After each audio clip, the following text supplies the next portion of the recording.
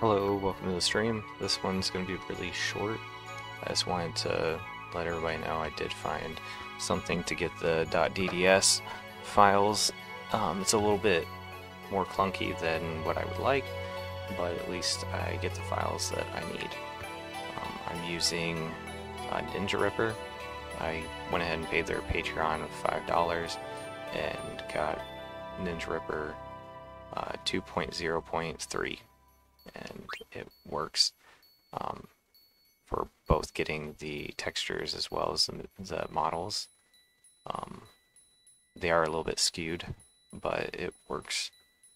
I set the field of view to 35 in the importer for Blender for the models. I'll go over that in a minute. And so here I'll go ahead and just start up, for example, for a new game and take a clip of such soundtrack type. Yeah, sure. So as you can see in the top left, it says that to press print screen or insert. Print screen is all you really need to do. I'm gonna wait for the scene to show all of the characters as well, because it only shows you what's on the screen at that time. So right now it wouldn't show Kamari, now it would. So you have to have a nice zoomed out shot of everything in order to get all of like the weapons as well as the people.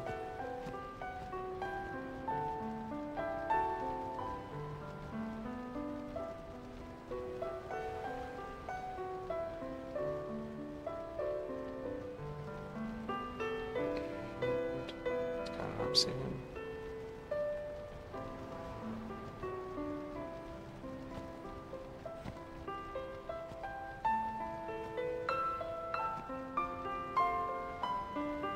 So it'll pause the screen for a moment as it's gathering all the information.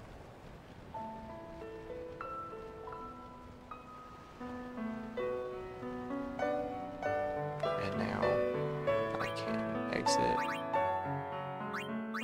Don't do this anymore. So here is the Ninja Ripper 2.0.3. It says beta, but it works great. 1.7.1 does work, but the models are, like, if you import it into Blender, all of the models are sized up and down and just all over the place. And but you do at least get all of the textures, so that's the important part. So you can go to their website and get the free one and do that. I'll exit that. All you do is search for your .exe of whatever you can actually use on any game that has DirectX like 7 through 11. I think they support. And anyway, you navigate to your version that what game you want to rip from, and then you hit launch. And then when you're done, you've hit print screen or insert, you go and hit open rip directory. This will come up. It'll have a date associated with it. So this is the newest one. And each time that you load up the game with this, it will create a new folder, set of folders. And this is the one you want. And then it'll have a frame, because you can go ahead and screenshot as many times as you want, and it'll go ahead and say 0, 1, 2, and so on. So we've got this here. It pulls up all of it in a .nr, Ninja Rip, and then all of the images as .dds. I went to nvidia.com, and got a file viewer, a thumbnail viewer, to allow me to look at all of the different .dds files without having to actually open it and wonder which one is which. So works out pretty well. So as you can see, I got all the characters right here. And so now I'll go ahead. The only version that I was able to get it to work with was version 2.8. So you have to go to the Blender the Blender download directory for archives, and you'll go ahead and get 2.8. Let's delete all the standard stuff. Blank file, blank Blender template. Here we go. And you'll import the NinjaRip importer and then use it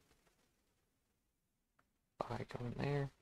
I set the field of view to 35 because otherwise it seems like it gets skewed too much. I'm not sure the exact field of view because it is a little bit warped, but not too badly. And then you have to put in the screen resolution that you were using. So 1920 by 1080 is what I was using.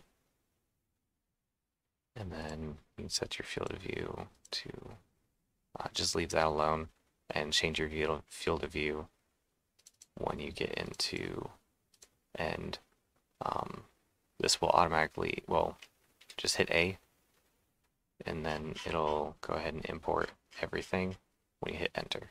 So enter. And here we are. So if I zoom out and look around, it's kind of off to the side. If you go press 3, go in the side view, and A, select everything, rotate it by 90 degrees, and you're going to have this kind of issue. This is these objects are too far away.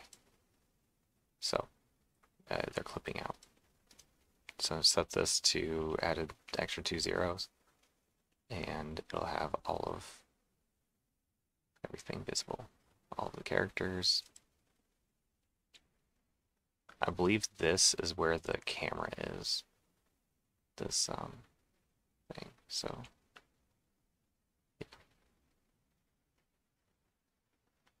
and oh, and then it is also flipped. That's what it looks like, because Titus is walking on the opposite side, so everything's flipped. So A, tools, and then we'll scale -1.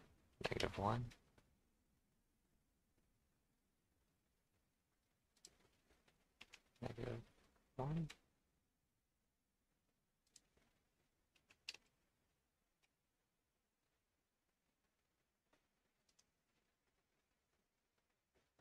Hmm.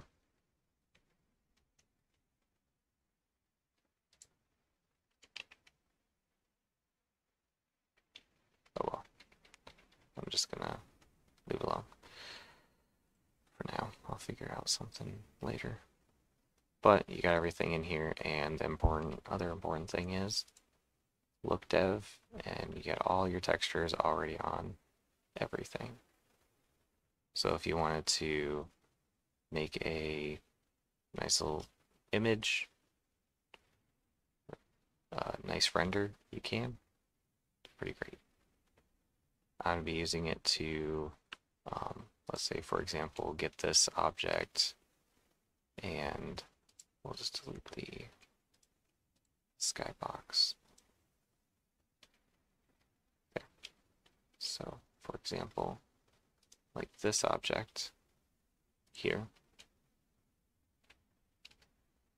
if I want to grab it,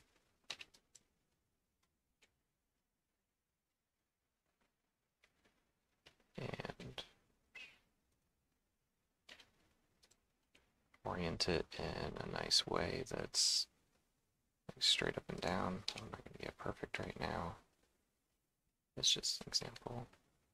Wireframe, center it, and then straight up and down. Rotate that there. And then as I'm looking at the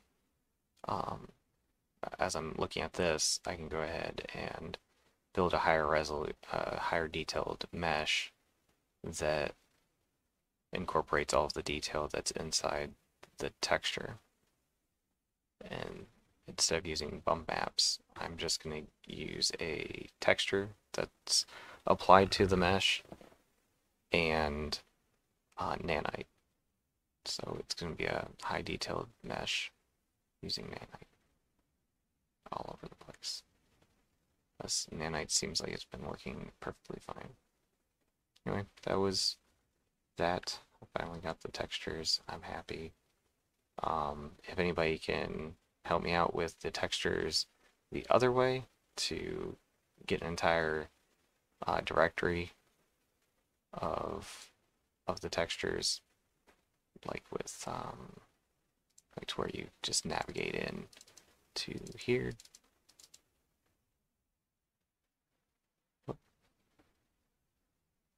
Map. And then like this one, for example, is one I'm trying to get all of them of. So if you can convert all of these to .ddss properly, that'd be great. Just shoot me a comment, and that's it. Good morning, good afternoon, good night, in case I don't see you.